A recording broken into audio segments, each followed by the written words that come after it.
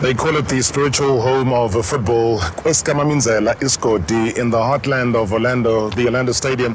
That's the backdrop here on marawaTV, and an exclusive conversation as well that we are going to be having with the chairman of Orlando Pirates at his home, the Orlando Stadium. Chairman Irvin Khoza, good to see you. Thank you so much for your time. Well, thanks for the opportunity to be part of the history of Soweto, where people with a state of hopelessness, yes, they got hope in terms of gaining courage in fighting for housing in Soweto when it started in 1932. It's a stadium that brings so many different memories as well. It's established back in 1959. They renovated it in 2008 ahead of the World Cup here. But just the old days, you were saying that reminds you of the backdrop of the main grandstand, all the big games that Orlando Pirates had here, whether it was Sales House Champ of Champs, Olsen's Challenge, JPS Special.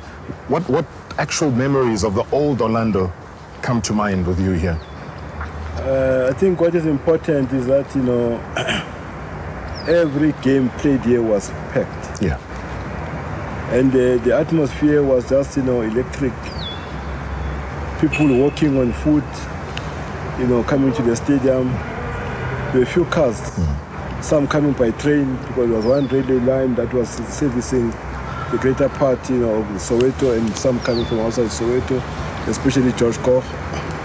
But the important thing is that, you know, people came early.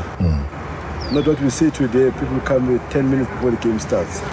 People came early, and every game was chock-a-block, because that was the only entertainment where you are able, you know, to meet friends, where you are able to share your political views undercover, where you are going to talk about, you know, issues of social, you know, problems, housing, permit, because for you to qualify to be in Soweto, you have a special which was called, you know, 318. If you don't have that, you can't be in Johannesburg.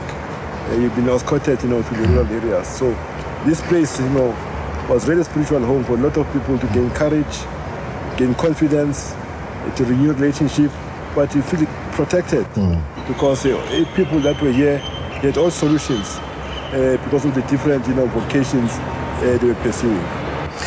When you look at Orlando and you look at it now and the kind of excitement that it brings for the many fans that support Orlando Pirates, for you, is there that one thing that you still feel as Dr. Irvin Khoza that you haven't accomplished around your club, around the ownership of the club, around the home of where the club belongs? One of them is that, you know, Orlando Pirates must own this stadium. Because, you know, the history that it, you know, captivates. I think, you know, we are appreciative of the upgrading that took place in the stadium, but it does not, you know, capture the essence.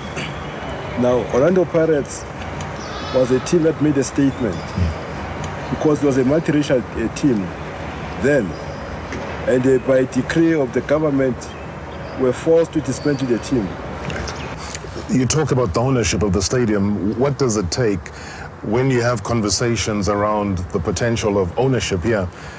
What would it take for you to own it? Well, I understand the government position to say it must be multi-purpose stadium for the community. We have evolved. We understand we can't be selfish, but we are catering for a certain section of the sport that requires personal attention in preparations and everything. But the things that you can't do because of the limitations of the ownership, because you need to get permission, and the red tape that goes with it is prohibitive in terms of your ambition that you want to make. Right now, we are about to launch the Hall of Fame, even around here. So, but all that requires a lot of permission and permits that you must get in making sure that you launch that Hall of Fame, because this stadium has got a story to tell, because as we are sitting here, it's a dumping area. That build a stadium out of a dumping area. It's amazing that you raised the issue around the Hall of Fame because yours is one of the richest, 1937 till present. If that Hall of Fame, you were able to win that battle to have it here, would you track it from 1937 to present, or is there a specific timeline of when you would want to capture it? It's from 1937. From 37. 1937 to date. And individual players as well that...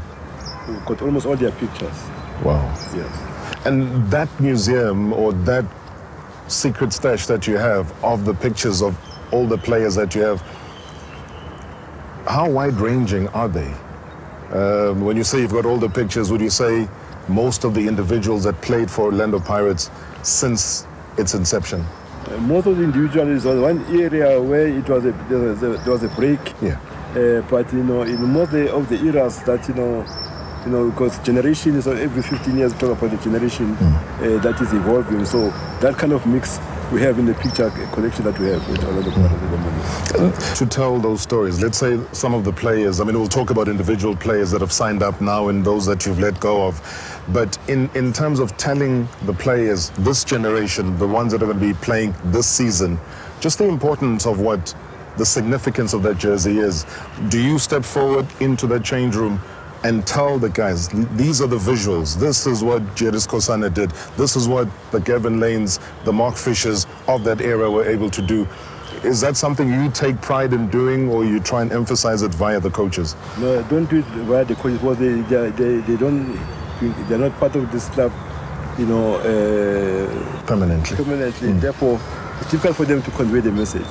It's a tradition with the club. They know that before the season starts, I must communicate with them. Today was meant for me to welcome everybody, especially the new ones, and deal with the issues of induction, what Paris represents in terms of the tradition and what we expect of them, and how they're going to help us in improving the history of this club. How many people are going to write the history of this club in terms of their contribution towards this club. So it's my responsibility as chairman.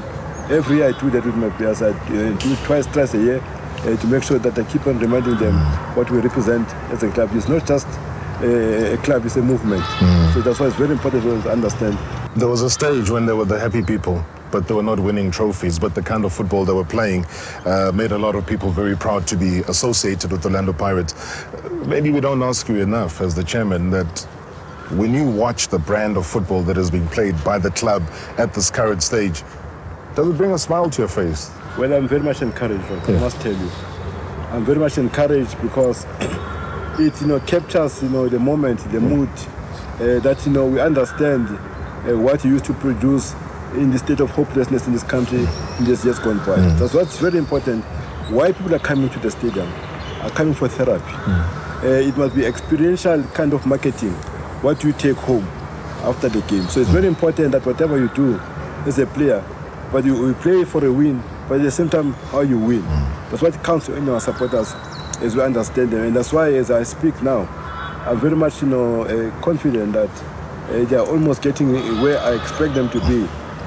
Just opposing that with the performance of years that gone by, with the kind of players. And what we are struggling to get, Rob, is personalities in a team. They're in short supply all over the world. That's what is lacking in most of our teams, that you cannot even go in and secure in another team.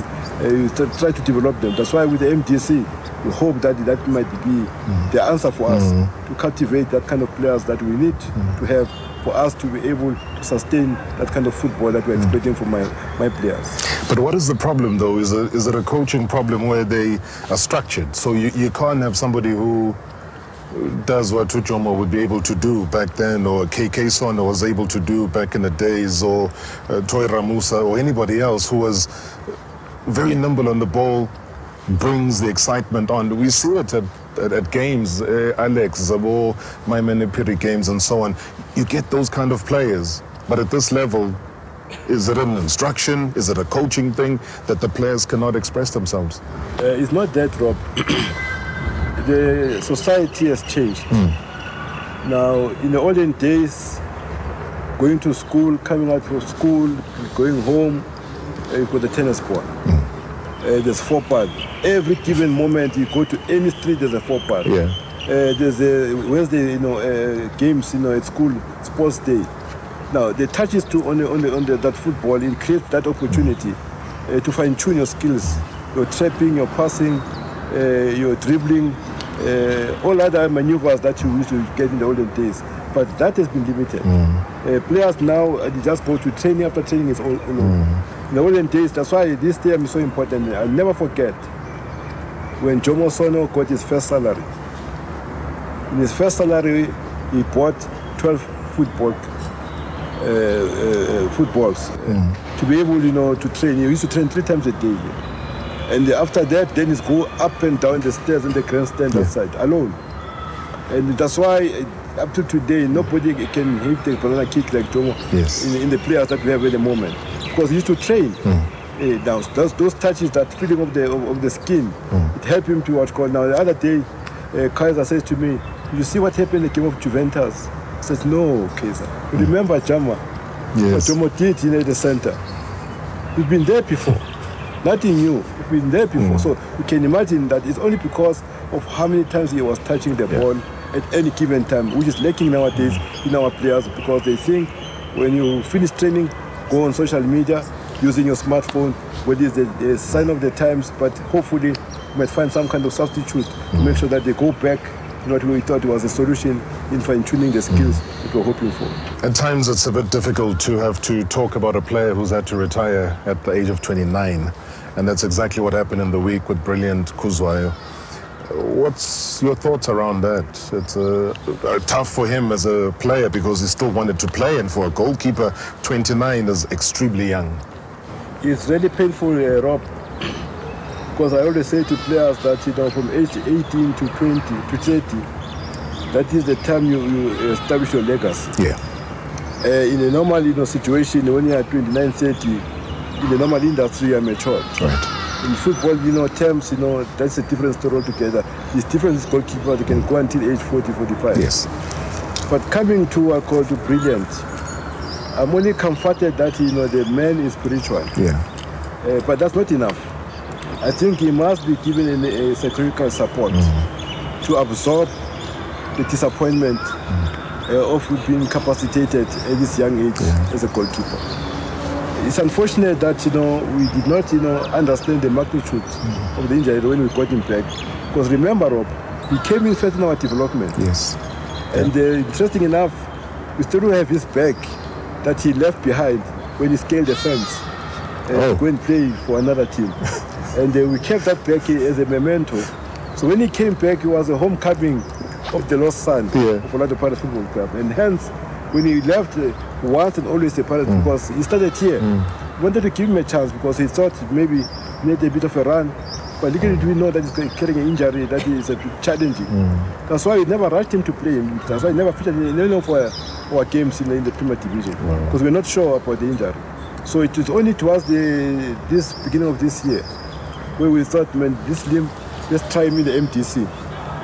But even then, it was not comfortable. Until we went to the doctor to get the thorough MRI scan to be sure what is the extent of the damage. And the first report was not exciting. Second report was not exciting. But the guy psychologically, because he's got the mental strength, felt, no, I can do it. But you could see there was a bit of a pain in terms of his balancing. But until such time we said went for the fourth kind of scan. Again, it gave us a different result until we called his agent. We said, man, let's share a thought on this boy. Let us not damage him permanently. Can you just go and do your own check? They went in twice, and the check almost complemented what we have observed as Orlando Pirates Football Club. But the unfortunate part was how to make this decision. Now, here our supporters are voting for this man to be playing in the Carling Cup. And I was interviewed by one of the radio stations where I could not say, man, I've got the report in front of me. In fact, I'm waiting for the final report. And they said, but why do you remove him? Because we voted for him. But I can't just do that, because I must get the report of the doctor. And when the report came, it was devastating.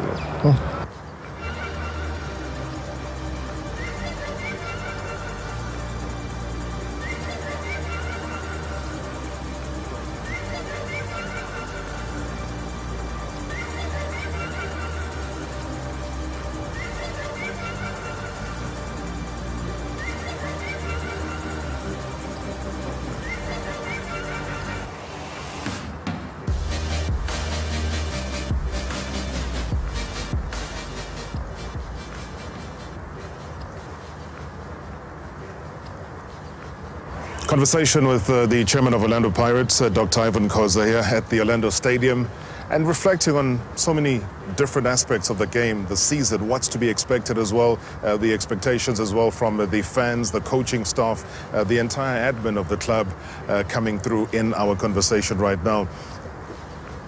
You kind of hinted at the press conference with the Board of Governors in the week, handing over.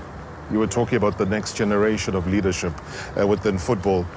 Were you somehow hinting that you're going to take a back seat, or what do we read in terms of that? Because you wouldn't say it if there was nothing to it. It's only fair, Rob, we prepare people. Yeah. Because the landscape is changing all the time. And sometimes you find people that are ambitious and you don't allow them to start, disrupting the product. And you give them enough time, to start thinking. If ever they feel that somebody needs to take over, you give them ample time. Start looking among themselves to say how you're going to do the transition, the transformation. It should not be abrupt. It must be orderly to make sure that you maintain the momentum. Right. And that's why it's very important that you do it in a decent way. You can do it by way of a jest, but at the same time the message must be saying what does it mean. Is it about time? Because I think it's very important that we have people who understand what is expected in terms of what has been built.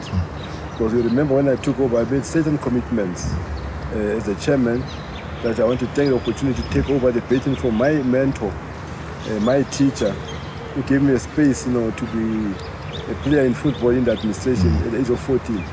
And that, his legacy also is maintained in such a way that he must be proud wherever he is. And he says to me, when he gave me the first chance, that there are two things that you must understand when you get involved in football.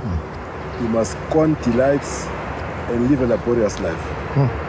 And never allow the spoil of office to corrupt you. Do you see yourself stepping down as chairman soon? When I say soon, in terms of the next 2 years, sooner or later, have you given it any thought?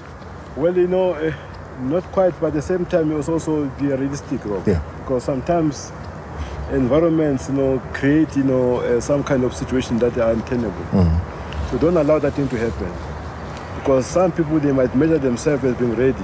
Right. And also you allow them to be ready if they think they are ready. And because you are not God to say, no, but I don't think you are ready. So because when I took over, nobody thought I was ready to take over. Maybe there might be somebody with a better innovation to come and take this to another level. It's only fair that you do it by hint. At the appropriate time, I'll engage everybody who respected me and gave an opportunity to lead this establishment. But more importantly, Rob, I'm grateful and appreciative that your own competitors are saying be our chairman.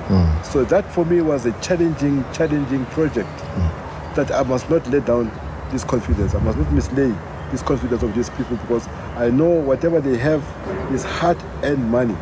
So how do we maximize?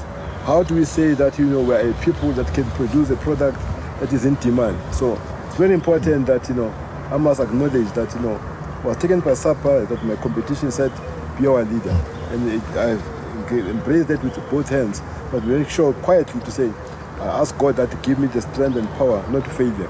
So I think that the road we have traveled is with positive memories that I can reflect on. It's also very important that you do it at a time where everything is going good and avoid the scramble.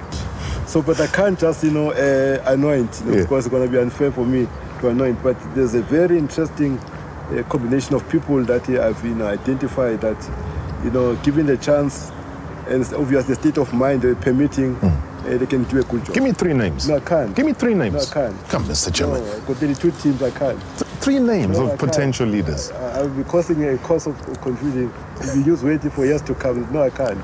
But I know that... You'll allow the process to take... allow the process to take its place. But in my heart of heart, I know there are few people with a gender challenge. Yeah. Some say gender challenge. It's a she or a he. Wow. It could be. There are few of them on both sides. There are few of them. Who could? Yeah, there are few of them on both sides. And one of them is the current acting CEO. Of them in both sides. In my state, if their state of mind is correct, both sides, there are few of them. Because it's a very challenging job. You've got to be selfless.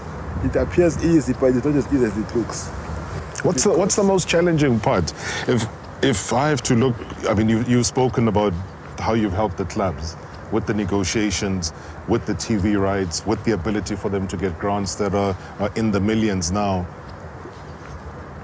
What would you say is the singular most difficult part of your job? Now I'm elevating it to as chairman of the league. Robert, you must understand the business. Yeah.